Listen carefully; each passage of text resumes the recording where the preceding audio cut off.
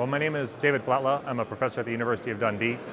My research centers on helping people who can't tell colors apart very well. So people who have color blindness, but also who have acquired color blindness.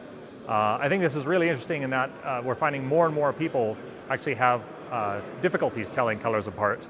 And they have trouble with day-to-day life, telling things like how to buy fruit in the supermarket or when meat is cooked.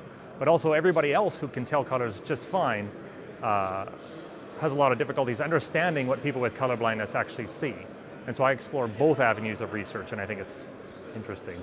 Well, in essence, it's nice because color blindness and not color blindness splits the population into two beautiful pieces. And my research looks to help people with color blindness, but also help everybody who doesn't have color blindness understand what color blindness is like. So it can matter as far as real-world applications about what are the day-to-day difficulties that people with color blindness experience. So people with inherited color blindness have difficulty quite often buying fruit in a supermarket. And so I look to help them, but also help everybody else understand what that's like.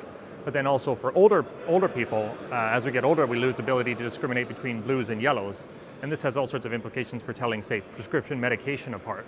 And so we can start to kind of understand that problem and illustrate why this is an issue to, say, drug companies and things like that. So. Well, I've worked with, where I did my PhD work was at the University of Saskatchewan in Canada.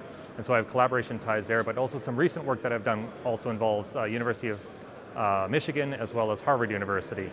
And what we've done there is some potential applications for market as well, besides these tools that help and help understand. It's looking at improving differentiability while keeping kind of the look and feel of a color scheme consistent. So we looked at websites and how to make websites kind of more accessible for people who can't tell colors apart, but at the same time keep their overall tone of warmth or cool or dark or light or something like that. We keep that as well.